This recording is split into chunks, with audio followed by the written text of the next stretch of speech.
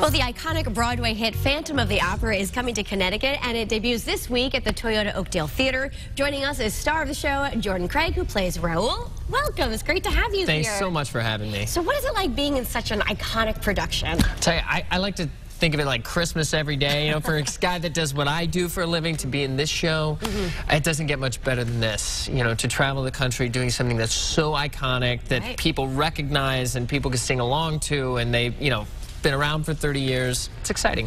Absolutely. And tell us about your character, Raoul, who, for people who might not have seen the show. So Raoul is there's three, you know, love triangle, right? So Raoul's one of the points on the love triangle, right? So he's a young nobleman, falls in love with his best friend. His best friend happens to be in love with this other guy also. You know, there's a lot of drama and tension between those three. Right. And how did you prepare for this run? I know you've been doing it for some years now, but there's a lot of people have played it. How do you prepare for that? I don't know. There's no really...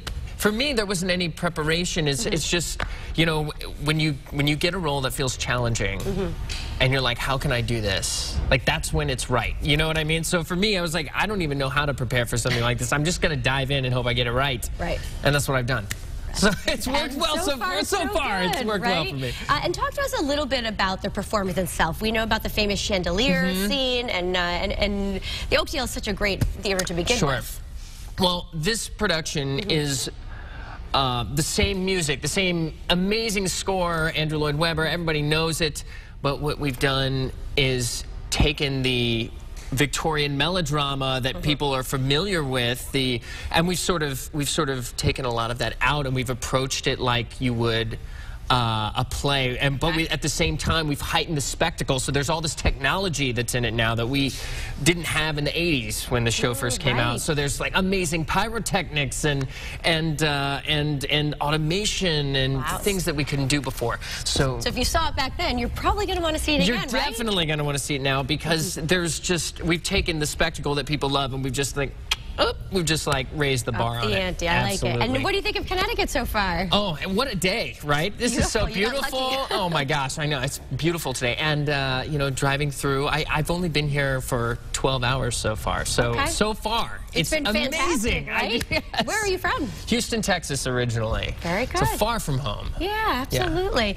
So tickets, Mother's Day is happening this weekend. There's still some tickets available. Everybody treat your mom. This is a great show to treat your mom to.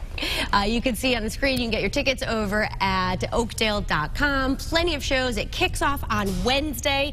Do you ever get nervous? Do you get stage fright, or this is I get a little nervous like every night, and I think that's a good thing. I feel like the day I don't get nervous, I just need to like go home. You know, it's like, you know, but it's an exciting nerves. It's something that you know I can really adrenaline, use. Right? Yes, it's so exciting. Well, that's fantastic. Tickets still available. You can see the iconic Phantom of the Opera. It is at the Oakdale Theater. It kicks off Wednesday, goes through Sunday. Jordan, thanks for being here, and I hope you enjoy Connecticut. Oh, me too. Thank you. No problem.